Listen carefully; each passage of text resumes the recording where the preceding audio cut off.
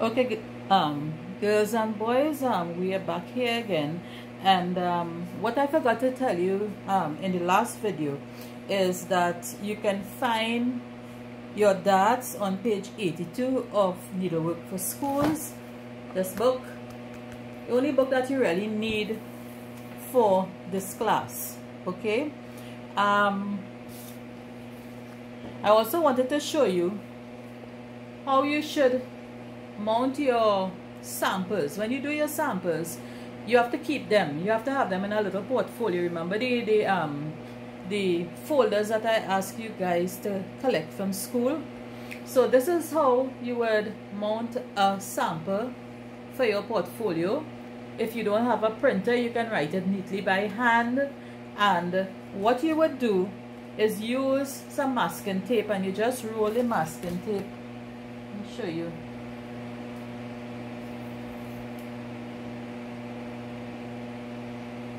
My masking tape is so old that it has taken some time to get it off. Right, so you take a little piece of the masking tape like this and just roll it over on itself. Alright, so you get a piece of two-sided tape there now, and then you can put it onto your bristle board back in, or if you don't have bristle board, you can use a sheet of paper. Okay, and you do it like this, so it will keep it in place.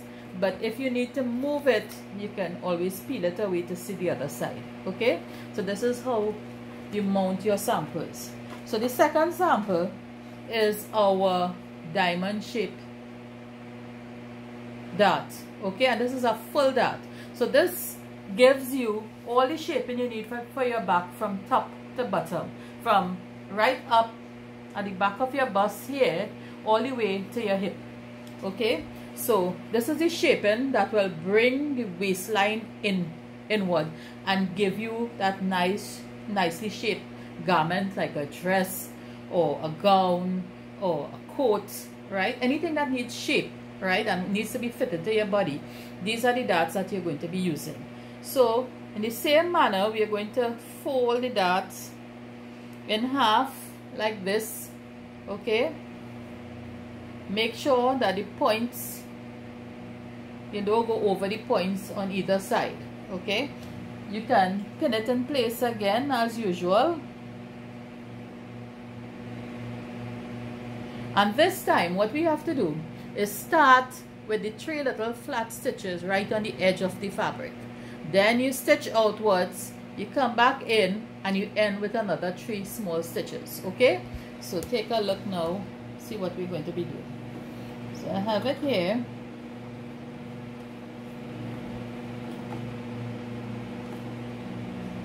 And I start with my hands because I don't want to use my feet and I stitch too much stitches. So I want my 3 little stitches right on the edge of the fabric. When I reach there, now I can start with the foot pedal.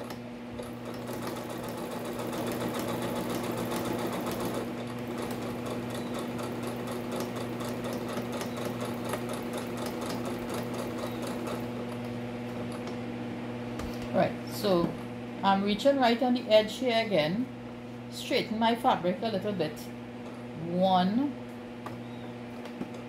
2, and because you're doing it by hand, you can see exactly where your needle is going in, and you want it to go as near to the edge as possible. All right, lift your presser foot and pull your thread backwards. Clip and tie off.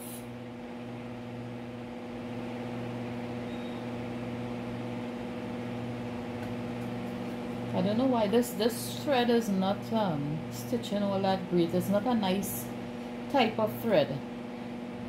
I'll have to change it in a while because I don't like the stitches I'm getting with it on the machine. But it will suffice for now for what I'm doing, because you'll have an idea of what is going on. So this is what we have here. So you see, we have the 3 little stitches right up to the edge here and right down to the bottom here near to the edge again. Then pull out our pins, and same thing, we go and we press.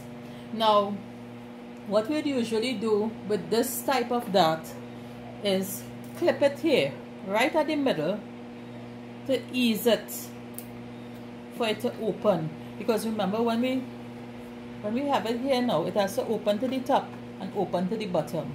So you need to have this little edge here ease. And what we would normally do is take hand stitches and whip the edge here so it don't fray. Okay, we can't go to the serger and serge it or zigzag it because it's too small. So you just whip it with your hand needle. Just give it a few whipping stitches on either side here so that it don't fray out. Okay, but it will give you the ease that you need so that the dart, you see, you have a dart that gives you some shape in here. Right? So the same thing, we would press the dart towards the center back or the center front of the garment.